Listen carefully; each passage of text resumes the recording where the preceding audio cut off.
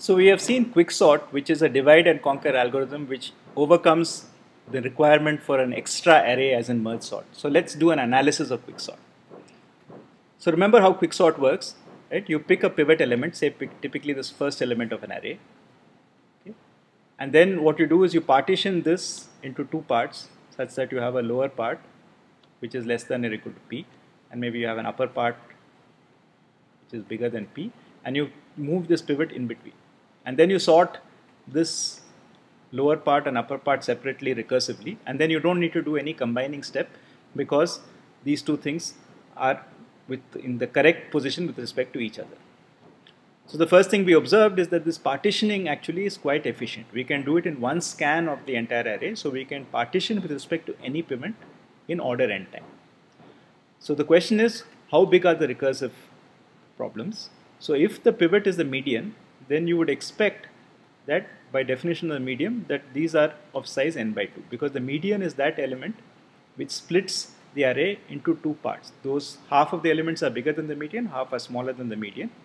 And if we do have this fortunate situation that the pivot is the median, then we end up with a merge sort recurrence which says that t of n takes time 2 times t n by 2 for the two parts, and this is the partitioning step. So it's not the merge step after the recurrence, but the partitioning step before the recurrence. So we have, as we saw in merge sort, this recurrence takes order n log n if we expand it out.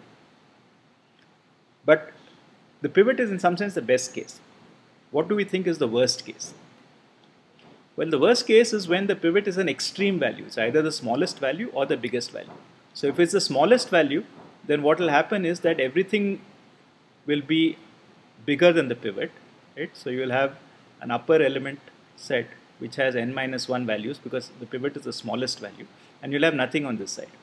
Symmetrically, if the pivot is the largest value in your array, then you would have everything in the lower element set. So this is again be size n minus 1, right? And the pivot would be something which is on one extreme end and there's nothing in the upper set.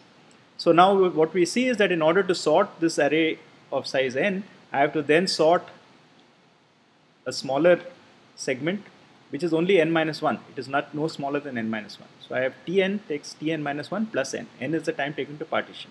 And tn minus 1 again in the worst case will have again a pivot element which is an extreme value. So for example, supposing we start with a already sorted array like 1, 2, 3, 4, right? Then what happens is that we pick 1 as a pivot, right? And then this then results in us wanting to sort 2, 3, 4, and then I'll pick 2 as a pivot, right? And this results in us wanting to sort 3, 4, and so on, right? So if I have an already sorted array, in some sense, the pivot is always an extreme value, so the next step splits the array very badly. And of course, if we expand out this tn is tn minus 1 plus n, we get the summation that we got for selection sort and insertion sort, so this becomes order n square.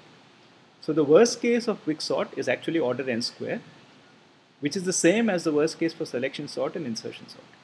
So why do we bother with this much more complicated algorithm Quicksort when we already know several intuitive algorithms which are order n square? So it turns out that Quicksort, we can show, actually does not behave in this worst case way in a very frequent manner, right? So we can actually compute, in the case of Quicksort, what is called the average case complexity and show that it is n log n. So we will not actually show that it is n log n, but we will try to at least explain what it means to compute the average case analysis of Quicksort. As we said in the beginning, average case is very difficult to compute, so let's see what it involves to do this. So the first reason why the average case is difficult to compute is because we need to have a way of describing all possible inputs. Now, even for a sorting algorithm, all possible inputs is an infinite space. Supposing I just take arrays of a fixed length. Supposing I take arrays of length 4. So I could have an array which look like 43, 12, 38, and then 62. Right? So this is an array with 4 elements. I could have another array of 4 elements, which is say 72, 21, 63, and 95. Right? But in this way, we can continue and put any elements we want, and there are infinitely many arrays of size 4. But there is a commonality between these which says that the first element is bigger than the second element. In fact, the second element is the smallest element, and so on. Right? So if we look at this, we can say that there are 4 elements, and if we think of them in order, then the smallest element is here, the second smallest element is here, the third smallest element is here, and the fourth smallest element is here. So I can actually think of this as the array 3, 1, 2, 4. It has 4 elements, and the 4 elements are ordered in this way. So the actual values are not important, only the relative order matters. So we can actually think of inputs of size n to be these kind of reorderings of 1 to n, or permutations of 1 to n. Now among these permutations, we don't have any preference. Any one of them could come as our input, right? So we all know that there are n factorial such permutations, and we say that each of them is equally likely, so each of them has probability 1 by n factorial of occurring. Now we look at all these n factorial inputs of size n and see how our algorithm behaves. So we will not do the actual calculation, but if you see the average, you see the actual time it takes for all these n factorial inputs, add it up and divide by n factorial, which is what is in probability known as calculating the expected running time. Okay, then you can show that this is actually order n log n.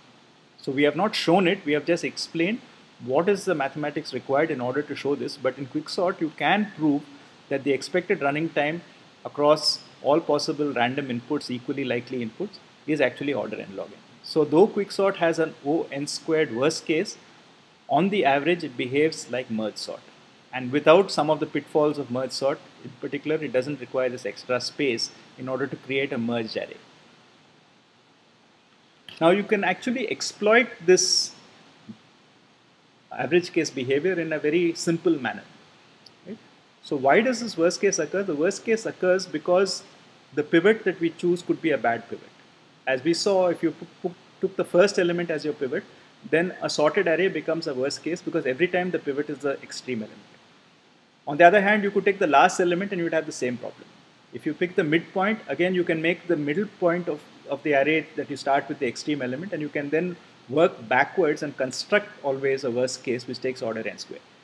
So what we are saying is that for any fixed strategy, if I tell you in advance that I'm always going to compute the position of the pivot in a fixed way, then by working backwards you can always ensure that at that position in the current problem you have a worst case that is an extreme input, and reconstruct something which will take O n square for that strategy. So the solution is to not fix the strategy. Each time I want to apply Quicksort to a recursive subproblem, I have some position 0 to n minus 1 which I need to pick as the pivot. But rather than telling you that it's going to be 0 or n minus 1 or the midway between 0 and n minus 1, I will say that I will choose any one of these values with equal probability. So think of it as choosing a random number between 0 and n minus 1 equally likely. Or if you want to think graphically, it's like throwing a die. So a die has, say, 6 faces normally. So if you roll a fair die, you get any number between 1 and 6 with equal likely. So now we have an n-sided die. So we have a complex kind of object, we throw it, and whichever number comes up, we pick that as a pivot. So now the behavior of this algorithm is not fixed, right? It depends on how this die rolls. So this is a different type of algorithm called a randomized algorithm. Right? So you can now implement Quicksort in a randomized way with a very simple randomization step, namely just pick the pivot at random at each call to Quicksort. And it turns out that again you can do a similar calculation saying that across all the possible random choices I make for the pivot, the expected running time is order n log n. So there's a very simple, this is a kind of a dual result to the fact that the average case is n log n. You can exploit that by creating a very simple randomized strategy in order to achieve this n log n thing with good probability. The other aspect that we mentioned about merge sort, which is a bit limiting, is that it's inherently recursive. Now our solution to Quicksort avoids this duplication of space, but it is recursive. Now it turns out in Quicksort you can actually manually make the recursive algorithm iterative. Okay? So the point is that the recursive calls work on disjoint segments. So what you need to remember in the recursive call is not the entire segment, but just what segment you need to work on. You don't need to combine the results. So we will not discuss this in great detail, but it turns out that you can use a stack. You can actually maintain your own stack, and every time you make a recursive call, you just store in the stack the left and right endpoint of what segment needs to be sorted. And in this way you can actually take the recursive algorithm that we wrote before and convert it to an iterative algorithm, Now, why you would like to do this in general is because you have a trade-off in recursion versus iteration depending on your programming language. Because when you make a recursive call, when you make a function call in general in a programming language, what happens is the current function that you're computing has to be suspended, right? So you need to suspend and resume, right? So when you make a recursive call, you have to put aside whatever you have, and then you have to take a new set of local variables. So in the memory of the program, you have to load some new data. Then you have to execute the function. When it terminates, you have to throw that off and restore the context. So you have to resume. So this takes some time and it takes some resources. And so usually the cost of making a function call, even though we might account for it in our complexity as a basic operation, is much more than doing some really arithmetic operation like addition or something. So in particular recursion, every time you make a recursive call, you're basically going and replacing something on the stack with some new frame and then putting it back, and this takes time. So it is in general, sometimes for efficiency purposes, good to convert recursion to iteration. On the other hand, this process can make the algorithm more obscure, and many programming languages actually or optimizing compilers can try to do this automatically. So maybe this distinction between recursion and iteration does not always help so much, but it's useful to know that certain algorithms can be done both ways and certain algorithms is difficult to do one way. So a final remark before we leave Quicksort for now. So in practice, Quicksort is very fast. As we said, the worst case happens very rarely. For this reason, typically Quicksort is the default algorithm that you see that people use when you have a built-in sort function. So if you have a spreadsheet and it allows you to sort a column, then usually the algorithm running in the background to sort that column is Quicksort. Or if you have a built-in sort function, for example, C, C++, Java, all allow you to just call sort. Even Python just allows you to just call sort. In almost any programming language, the sort function that is available to the programmer by just a simple call is usually an implementation of Quicksort. Of course, this implementation may use various optimizations such as the randomization and other things to make it faster. But at the underlying algorithm, the heart of it is usually Quicksort.